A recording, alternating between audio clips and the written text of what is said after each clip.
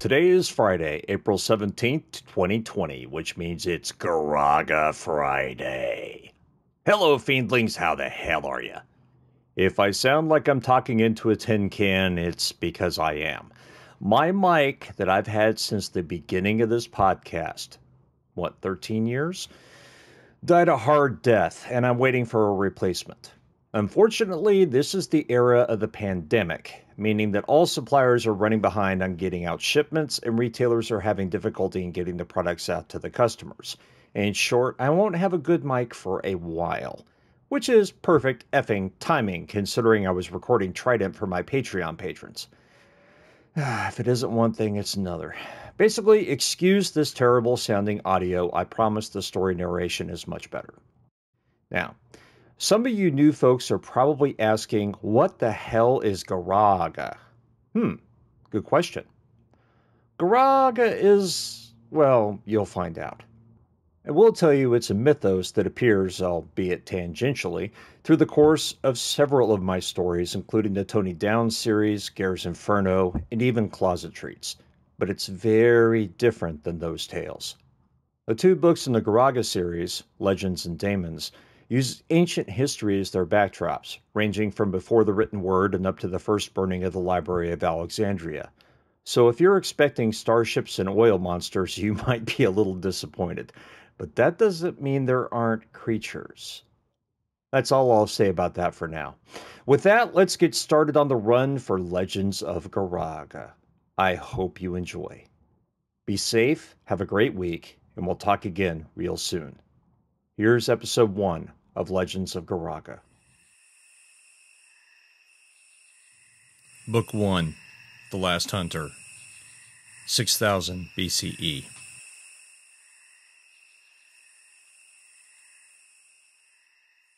The deep green fronds parted easily in front of his hands. "You have to be careful," his father had told him when he was a child. "If you make too much noise, you might attract a tiger, or something worse." Those were lessons he'd memorized, but it wasn't until he was actually mauled by a juvenile cat that he took them to heart. The long, raised, puffy white scars across his brown chest were never to be forgotten. His wife, Majum, had begged him not to go. She had cried on her knees, hands around his ankles, her tears dripping to his feet. He had left her there without saying a word, but the moment he left the hut, his heart broke. Sniffing away his own tears, he had set out into the jungle. Matri had been the same way with his father. He remembered watching them from his Kusha Asan in the corner. His dark-skinned father almost obsidian in the early mornings near dark. His mother crying at his feet, begging him.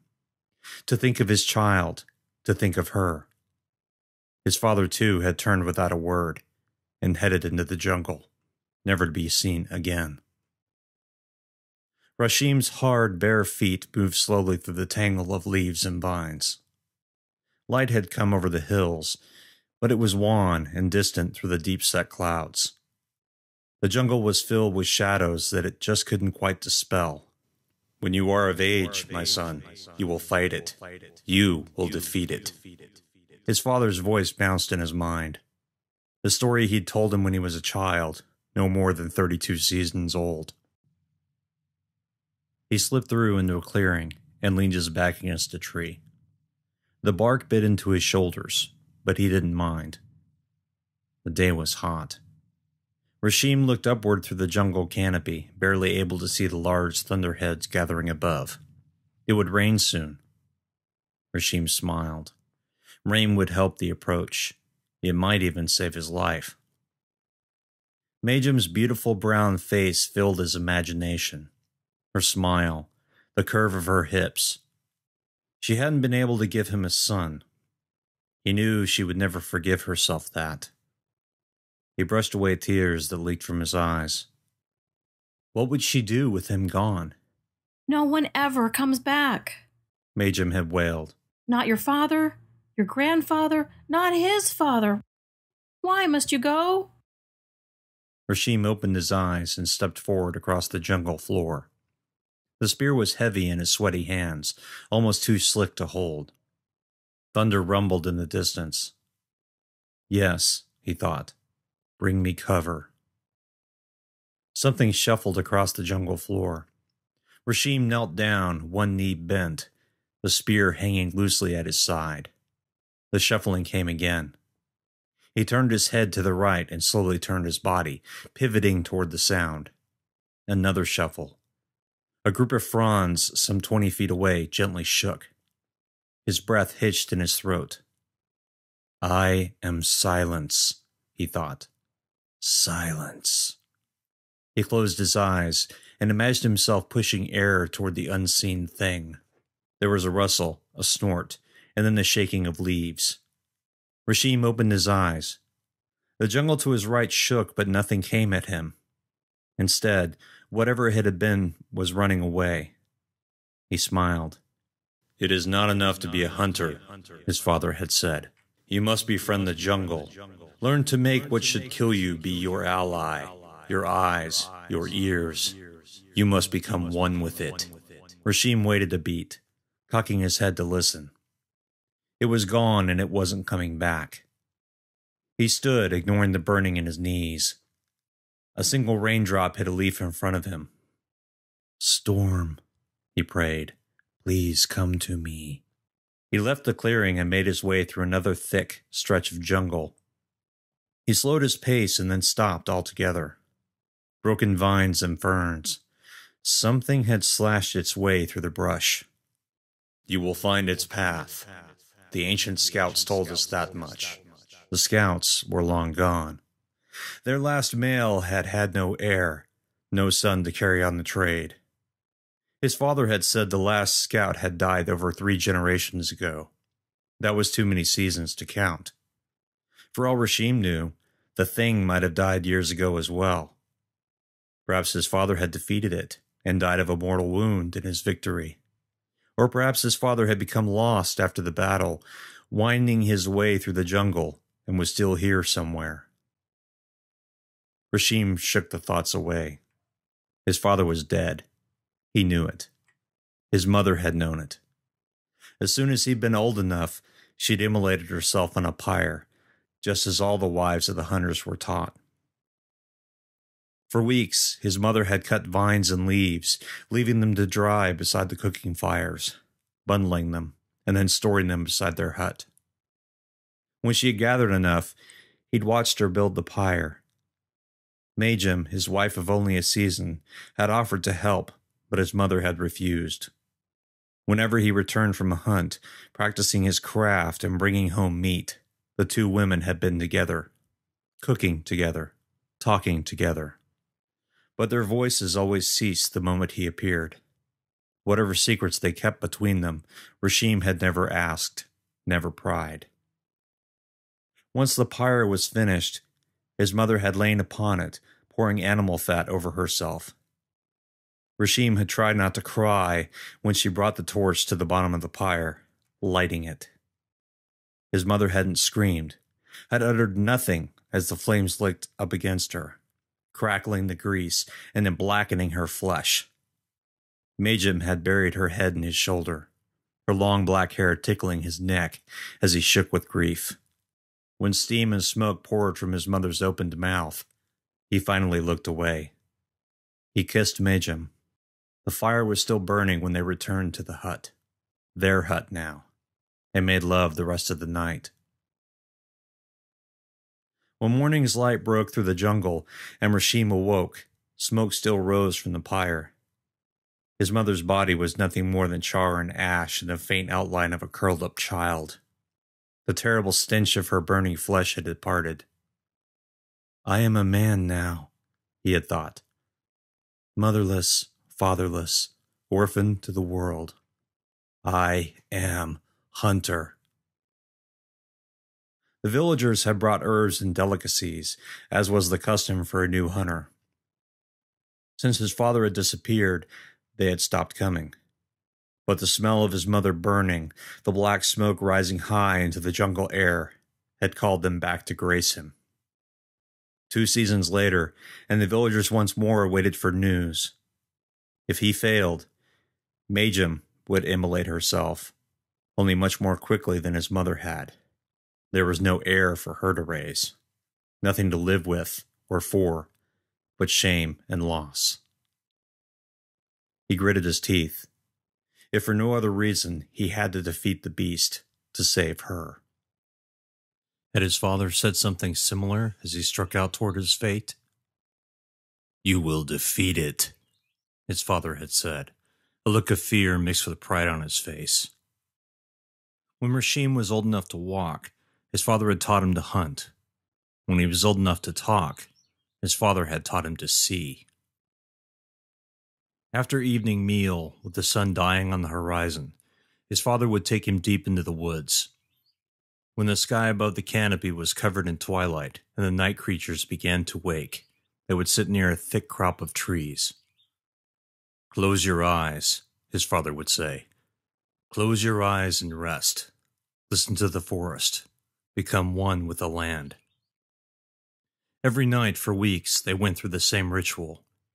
With each successive visit, Rashim found it easier to push away thoughts about the day. Listen to the forest. Become one with the land. With a new moon hovering in the east, Rashim had felt a tug in his mind, gentle hands pulling at him. He'd heard the sound of his father taking in a deep breath. "Keep your eyes closed, son, and do not speak." His father exhaled. "Do you feel it?" Rashim opened his mouth to reply, and then shut it. Yes, he thought. "I feel it." "Do you know what it is?" His father's voice had become like a distant echo. No, he thought to himself. "What is it?" "It is me." Rashim opened his eyes. His father leaned back against the tree trunk, eyes closed. "Close your eyes, boy." His father's mouth hadn't moved.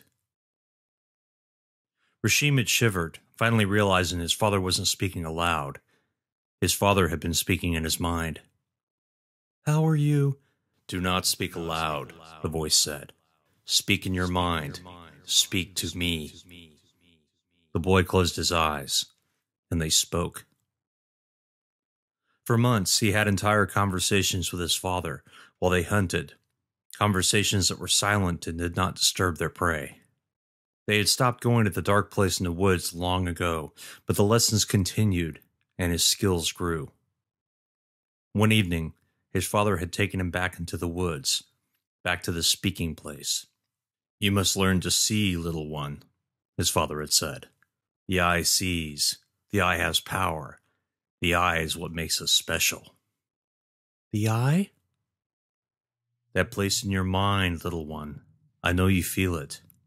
Pressure. A place that seems forbidden, and yet beckons you." Over the seasons of their silent speech, he'd come to travel his own mind. He knew what his father meant. There were times when his father's words became the colors of the rainbow, mixing and matching, flowing together, and always toward that place. "I am afraid." "You must go into that place if you are to see. You must learn to open that place." The boy felt pressure at the edge of his consciousness. A dull ache began in his skull. "Open the eye, boy," his father had said, his voice strained with effort. The pressure tightened. The dull ache was growing into something that bit and tore at him. Rashim cried out, "You must learn to open the eye." His father's voice screamed in his mind. His head thundered with pain as though someone were crushing his skull. All the colors in his mind flowed to the dark place, to the dark place, to the "Open your eye." Rashim lunged for it within his mind. He imagined himself diving through the dark hole. The pain ceased as he pushed his way through. With his eyes still closed, the world was filled with a crimson haze. He saw a hand, fingers curled, grasping at something. "Fight it," his father said. "I don't." The fingers tightened their grip, and the intense pain returned once more. Rashim screamed, imagined prying the fingers apart. The pain ceased. The fingers started to break with his effort. "Enough!" Rashim opened his eyes and stared at his father. The older man wiped blood from his nose and smiled. You saw, son. You saw.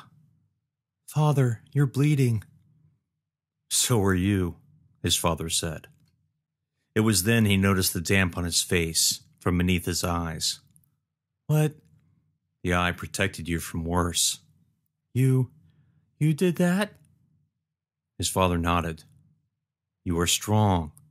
Stronger than I could ever be, Rashim. My father nearly killed me the first time he pried open my mind. I could barely hold him back. But you, he chuckled, you could have destroyed me. How? I don't. You will understand. One day. The lessons had continued. Gentler games of push and pull, tugs of war. Before his father left to challenge the beast, Rashim was able to open the eye at will, able to see the world around him in a manner his real eyes were incapable.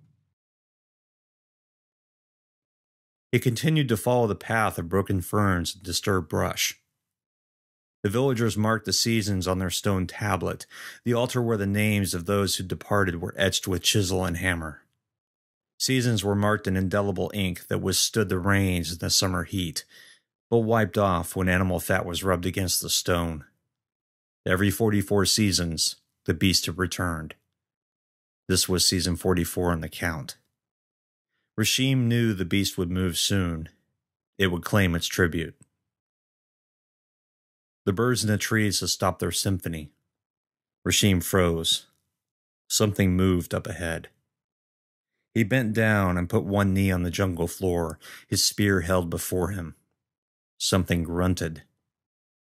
Rashim narrowed his eyes, willed his heart to slow. He cocked his head, listening. Mindless shuffling. Rashim concentrated, took a deep, silent breath, and opened his third eye. Waves of crimson stirred the air around him. A screech, like that of a wounded bird, lay beneath it all, a continuous tone of pain and longing.